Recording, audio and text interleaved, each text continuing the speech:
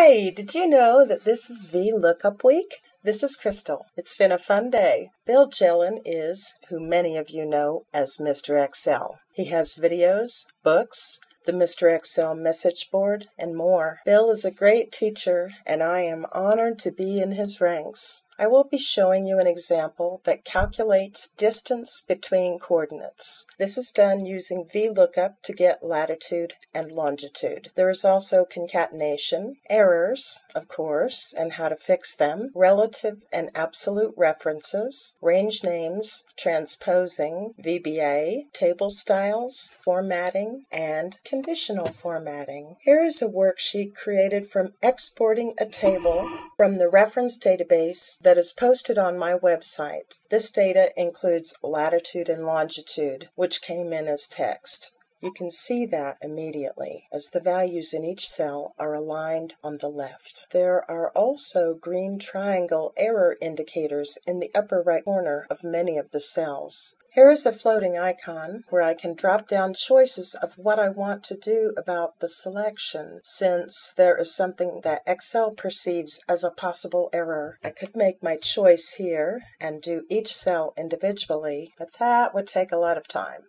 I click on the first latitude value, hold the Shift key while I press right arrow to extend the selection to the next column containing longitude, and then Control down arrow to extend the selection to the end of the data, which is at row 42,767. Now I drag the scroll box on the vertical scroll bar to go back to the floating indicator. Since I want to do calculations, I select Convert to Number. I notice that different zip codes for the same city have the same coordinates. I could be using lat-long information from GPS data, which would be more accurate, but I don't have it, and I do have this. Another sheet in this workbook contains information on airports. I'm going to use a Vlookup formula to get the zip code for a city so I can find coordinates of airports. In this cell, I'm going to put an equation, so I start by typing an equal sign. As I type, IntelliSense prompts me with choices, and there is Vlookup. I press Tab to choose it.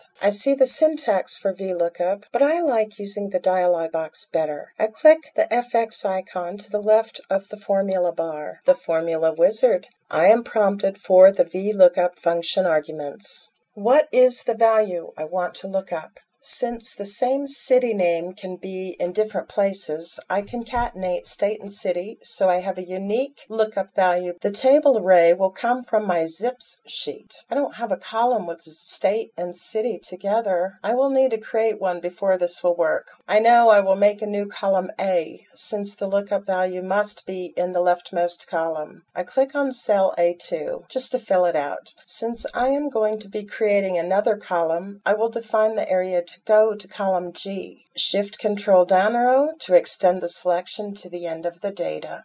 Hey, I even see values of my array in the wizard dialog box. The next argument is column number. Zip code will be in column 2 after I add a column to the left of it. Okay, of course the lookup table isn't set up right yet, so currently my formula returns a city instead of a zip code. I go to the zips sheet, right-click on the column header for A, and choose Insert from the shortcut menu. The label will be ST City. In the first row of data, the formula is D2 space ampersand space C2. Enter. The value looks good, so I will copy it down by double-clicking on the autofill handle in the lower right corner of the cell. The shape of the mouse will be a crosshair, not a plus, on top of the autofill handle. I best fit the column by double-clicking just beyond the right edge of the column header boundary line. I see my zip code has an error indicator. I don't want to lose my leading zeros by converting this data to a number, and it won't be used in mathematical calculations.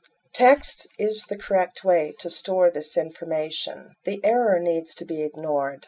I will ignore the error for all my zip codes at once. Shift, Control, down arrow, drag the scroll box to the top of the vertical scroll bar, and choose Ignore Error from the floating menu. Not that it is necessary, but I am copying the format of a column label that looks good to the one I just created. Freeze the top row. View ribbon, freeze panes, freeze top row. Now I can scroll down, the top row still shows. Back to my Vlookup formula. When I copy the formula, I don't want the table array reference to change. I click on a reference in the formula that is currently relative and press the F4 key to toggle it to absolute. This adds $signs, which is on the number 4 key on the typewriter keypad. That is how you can remember that it is F4 to toggle it. My lookup value is a concatenation of state and city, D2 ampersand C2, and the column number I want is 2. My table array starts in column A, not column B. I also don't need it to go all the way out to H because zip is in the second column. I will change the last column to B.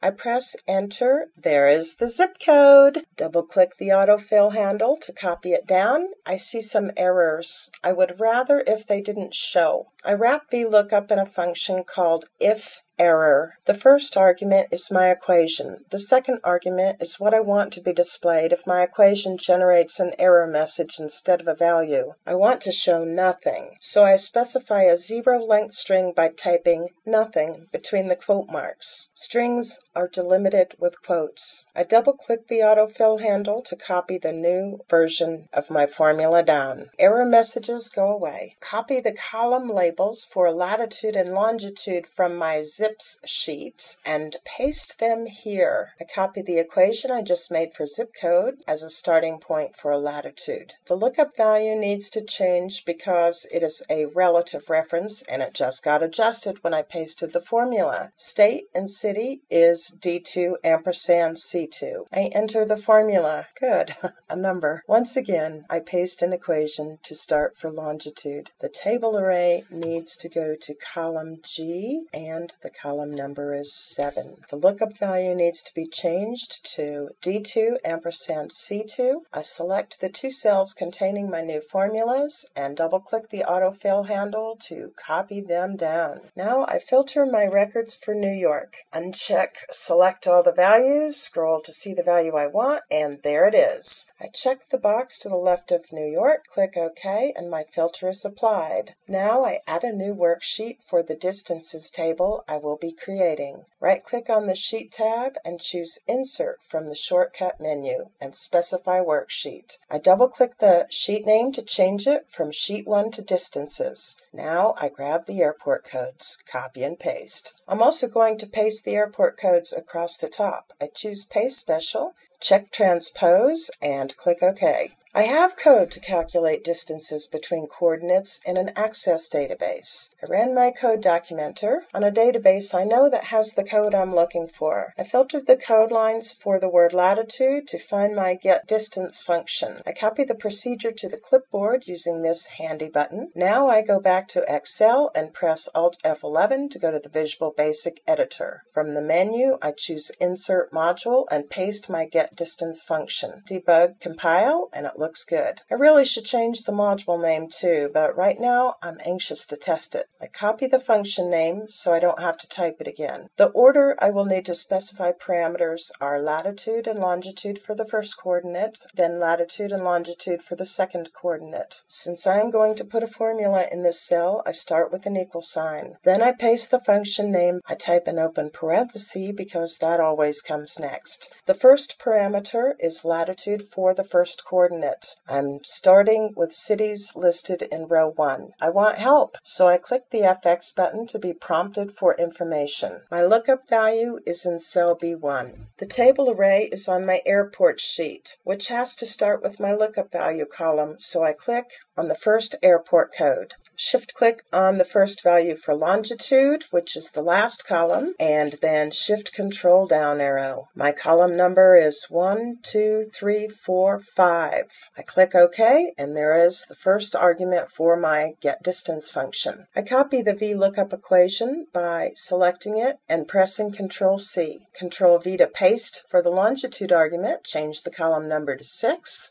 Click at the end of the line and Control V to paste again. This time my lookup value is in a different cell. I select the reference in my equation and click the cell I want to use instead. Now I press the F4 key to change the reference type. I copy this reference, go to the end, and paste it again. I also adjust my absolute references for my lookup values to be mixed instead of absolute so that when the formula is copied, only part of the reference will change. I double-click the autofill handle to copy the formulas down. My lookup table needs to be absolute. I'm going to define a range name for my lookup table. I select it by clicking in the top left cell, holding Shift while I move around, then click in the name box and type what I want to call it, then enter to complete the definition of my new range name. I replace the references to my lookup table with my range name. I select each reference and press Ctrl V to paste. Now I use the autofill handle to copy my new formula to the cell above and the cells below. I still have a problem with LaGuardia. I go over to the airport sheet and filter the airport code for LGA so I can see what is going on with the data. Well, it's there. Okay, let's take a look at Vlookup. There is a fourth argument for Vlookup that is optional. This controls what kind of a match will be found. The choices are approximate and exact. I want an exact match, so I will say false for finding an approximate one. Same problem with latitude and longitude. I made a range name for my zip code table, which I will use that in the formula when I edit it to say I want an exact match. Copy the formulas down and the numbers look better. I have an error I did not have before with the airport in Binghamton. Oh, I see the problem. No lat long information. And that's because the city shows more than one value, so it's not found in my zip code reference. I see 3 city values that need to be edited. On my distances sheet, I edit the formula so that the lookup value is a mixed reference. I select all the formulas and use the autofill handle to copy them across. It helps to copy the correct formula down before autofilling across. Beautiful! I click the comma style icon in the number group on the home ribbon and then decrease decimal places twice to show whole numbers. Now I best fit all the columns. They got too skinny. I right-click on any selected column header, choose column width from the shortcut menu, and set it to 8 for all those selected. That looks good. I will start coloring my table by choosing a built-in table style. I also check banded columns on the Table Tools Design ribbon. Looking at the table style choices again, I will pick one that shows border lines between each cell. Better, but still not as easy to read as I would like. I make the pale orange color darker for the first row of data. I like that. And we use the Format Painter to copy this color to other rows. If the Format Painter is double-clicked, it stays enabled till it is turned off. Now I will make the column colors different. For this column, I will choose a pale aqua color. In the first row, I want the color to be darker, so I choose more colors from the paint bucket icon and drag the shade slider down to make it darker. I will use the Format Painter to copy the medium color to all the rows with medium orange. I am clicking and control clicking on airport codes that aren't next to each other in the white rows. I will also fill them with white. In the aqua column for the white rows, I will make the shade even lighter. I use the Format Painter again to color the column label and copy the column colors. I right align the column labels since they are over numeric data that is right aligned. I make column A narrower by dragging its right border to the left in the column heading area. I want to know which airports are closest to each other. I select all my calculated distances and click on conditional formatting, which allows me to set up rules for how things will look. I want distances equal to or less than 50 miles to be emphasized. On the first option, highlight cells rules, I see other comparisons, but not the one I'm looking for. I click more rules at the bottom of the flyout menu. There it is, less than or equal to on the bottom. I choose it and type 50 as the value to compare to. Now the Format button. I love all these format choices Excel gives us. If the rule is true, I will show the text in dark red and bold. Okay, I click away from the table to see how it looks. My color was not drastic enough. I click the conditional formatting icon. Since I'm not in a cell with conditional formatting, Excel doesn't know what I want to see. I drop the list and choose to show formatting rules for this worksheet. There is the rule I set up, so I click on it to select it. Click the Edit Rule button and change the text color to a brighter red. Perfect! Thanks, Bill, for inviting me to participate in Vlookup Week. And thanks for all the great videos you post so others can learn.